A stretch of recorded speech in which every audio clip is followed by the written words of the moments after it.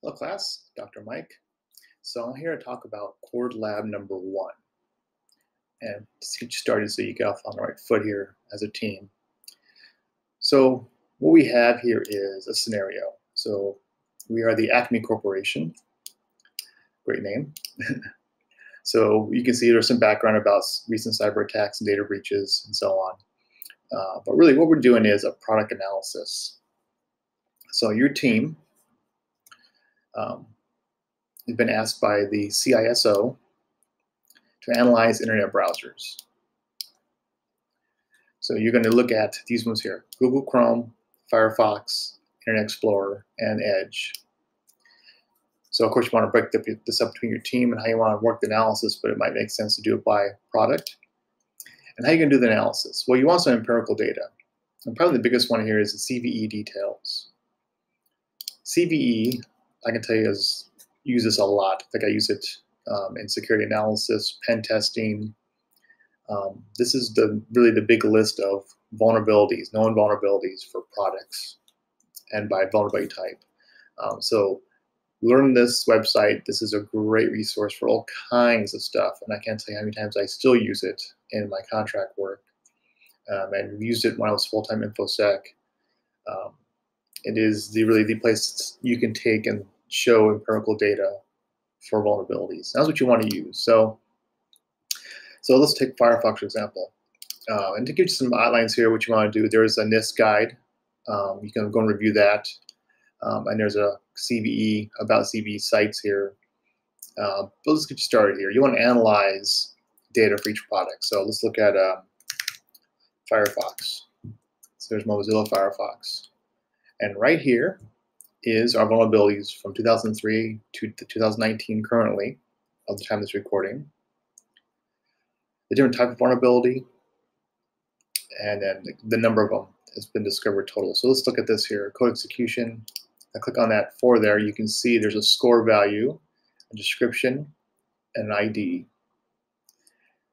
So things you want to look at metrics-wise, not just the number of vulnerabilities that are found, but the types and the scores. So look at your attack surface. Is it a code execution? Is it a DDoS, overflow, memory corruption, SQL injection? As you can see, some of these may be pretty bad as a web browser, where maybe a DDoS might seem a little strange, maybe not as much impact. So you have to use a little bit of analysis on what the vulnerability is, and then also the score assigned to it. So okay, so 9.3. It's also in red, if you can read that okay, and 9.3. And yes, you can see information about it. Now, again, you can get into a analysis paralysis spiral hole here, looking at this. So try to find the best way to approach this with your team. Look at the strengths and weaknesses of each product, any tools that help mitigate vulnerabilities in current versions. Example, protections built into the newest browsers like Chrome and Firefox. So get together, split it up, look at the empirical data, pick a timeline to look at. It might make sense to look at them in the past few years. You want to go back full length, and how you want to present that data. You're going to generate at least a 2-page report summarizing your findings. So that's a big key here is. And then you can make a presentation. In this case, your audience is going to be the CISO and department heads. So you might have people here who have no idea what a CVE is, or what does directory transversal mean. You don't have to explain everything, but if you do call out a certain part of a product being bad, let's say, like code execution, let's go back to directory transversal. You want to call out how this could be a huge risk.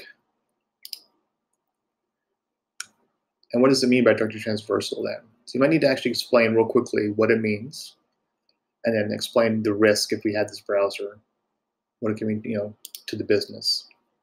But overall, you want to see trends, trends in certain types, and the certain actual vulnerabilities by year. Products go through a normal cycle. It's normal to find stuff, and hopefully things get fixed. Things to look at that might not be on the CVE, or could be the variance side here, is the product itself, how often they update. That's a very important aspect. They update once a year, once a quarter, versus the update once a week.